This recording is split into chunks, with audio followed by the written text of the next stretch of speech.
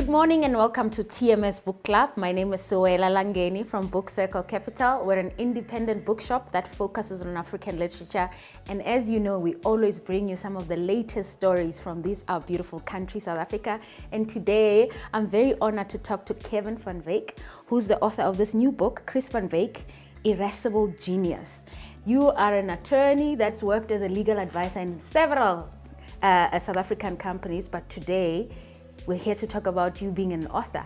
Good morning and thank you for being here. Thanks, Will. I'm happy to be here and I'm excited to chat about my little effort there. Right?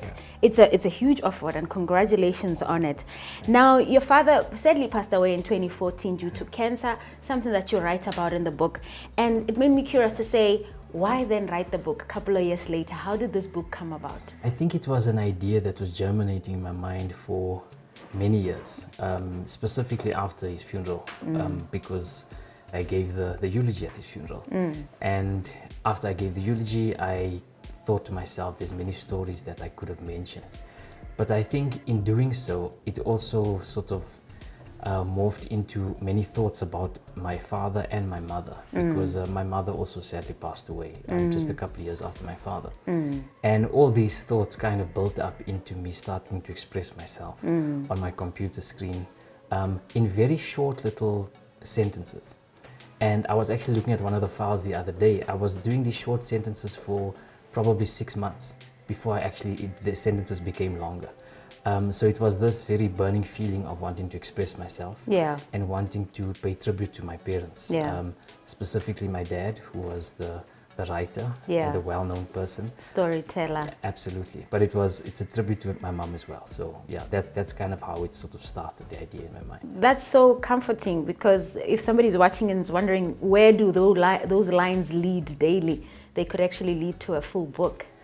Absolutely, and I think it's something my father advocated his whole life, storytelling, and for people to read and to enjoy the art of storytelling, because everyone really loves stories. Yes, that's true. Yeah, so I think it's just something that I sort of maybe subconsciously learned from my father in the time that I've lived with him. I lived with him for many years, obviously. Sure. And yeah, I think everyone has stories within them. It's just a matter of knowing how to, articulate it, getting the inspiration to do it. And I think that's what happened to me, ultimately. Yeah. Now, the title, Irascible Genius. When I got the book from Penn Macmillan, I had to Google the word irascible. And I was curious, why this title? It was slightly controversial because it's a very unusual word. Yes. And not even I knew the word until I read it in a science book about 15 years ago. And when I read the definition, because I read the term irascible genius, that's how it was expressed in the book. When I read the definition, I saw it related to someone who's kind of short-tempered. Yeah, short-fused kind. Yes, exactly. And I smiled to myself and I thought, that sounds like my father. He was alive at the time. Yeah. I didn't tell him that I had a new nickname for him. Yeah. But yeah, after the fact, I put it in the book because it speaks to his character. He was a principled man, and when he got angry, he told people that. But the anger was also quirky sometimes, in the sense that it was funny and unnecessary. So I poked fun at him a little bit. And later, you guys would always, as he was older, you actually started making fun of him in that anger when he's in those moments. Very, very often. You mentioned that your father was not really a religious man, and he didn't do things based on any allegiance to any deity, but he's somebody that just had this affinity for people, and he just loved people. What do you think drove that about him?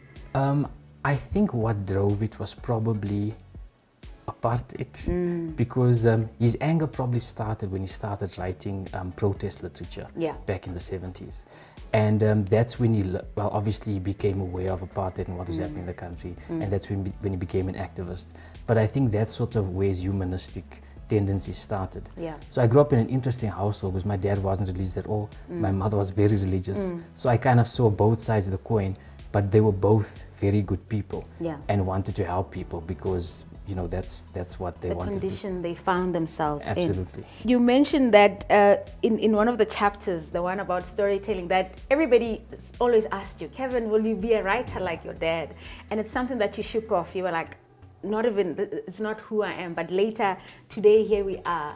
We've got a book. And I thought, how did this journey of you then becoming a writer then develop? Yeah, I think it was also one of those subconscious things, because when people ask me the question, in fact, if they rephrase it and says, what's the last thing you'll do in your life? Yeah. I say, write books. I say, I'm not interested. And I think when I was growing up, I was a kid who was just playing all the time. Yeah. To me, it looked very laborious. My father sitting in front of the computer, or initially the typewriter when I was very young. Yes. And all these piles of papers. And I thought, I don't want to do this kind of work. And what's the point as well?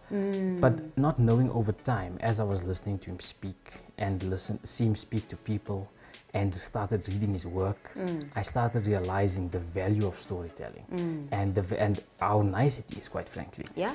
And I think that's how it kind of just came into my mind, and over time I evolved into someone who enjoys stories and enjoys finding out about people. Yeah. I've actually, in my career as a lawyer, I found myself often, when I'm in companies or helping other businesses, when I meet new clients, I'm more interested about them, than their problem per se. Sure. But I've always asked people questions. I've always asked where they come from. I see you actually write about that in the book. Yes, yeah. I see their surname. I say, what nationality is that surname? Yeah. Because people interest me. But I think the fascinating thing is that we all interconnected somehow. And that's what stories give you. We interconnected, we inspire each other. And when you write about somebody or about something, people can relate to it. You can see, well, I'm not alone in this situation, or I've also experienced this. And I think that's just part of the magic of telling stories. Paging through the book, I gathered that reading played a big role in your father's life and yours too. Would you say that's part of also the build-up to how this book came about? Yes, very much so. My father it was interesting because he was an advocate of reading. I mean, obviously he was a writer. Yes. So he always encouraged me to read. But he never forced me to read. Okay. He was never persistent, but he encouraged me. And I remember growing up, I liked reading non-fiction. How it started was, my father once told me that where we grew up, Riverlea, the street names are named after rivers all around the world. Wow. So I tested his theory. Yeah. And I went to this huge orange atlas he had, and I looked at our street name, Arno, and I said, there's in Italy. Wow. Colorado Drive, there's in the US. So reading was definitely something that he inculcated in both my brother and I. Yeah. For many, many years. But I think doing it as subtly as he did was a lot more effective than shouting, no, you must read, you must read. Yes, how many pages, which is something that I often do sometimes. So I'm being convicted right now. So can we expect more works from you? Can we expect more books? It's a dangerous question to answer, because I'd love to say yes. Yes. And I think this is also giving me some kind of idea that maybe I can string a couple of sentences together. Yeah. But in doing so, I think I will, I'm already, many ideas are percolating in my mind. Sure. So hopefully in the near future, there will be more books. I'm actually playing around with a script for a television series, inspired by experiences of my friend. So yeah, watch the space. In a year or two, there might be some new stuff. Yeah. What would you like readers to take away from Irascible Genius? I think giving people an awareness of my dad's writing. Because if I'm half as good as my father's writing, I'll take it. He was exceptional. He had this fluidity to his writing. And I think if people can discover my father's writing, they'll be, richer for it. But also, it's a tribute to my parents. And I only realized this after I finished the book. It's basically a long love letter to my parents, my mother and my father. And I think I want people to know that, they've had an important effect in my life and influence on me. And I think that's what I'd like people to take from the book, That's so beautiful. And I think our viewers will definitely get that from the book. Well, you've had it here on TMS Book Club. Copies of Irascible Genius are available here at Book Circle Capital and good bookstores nationwide. With TMS Book Club, it's me, Sewela Langeni. Thank you for watching.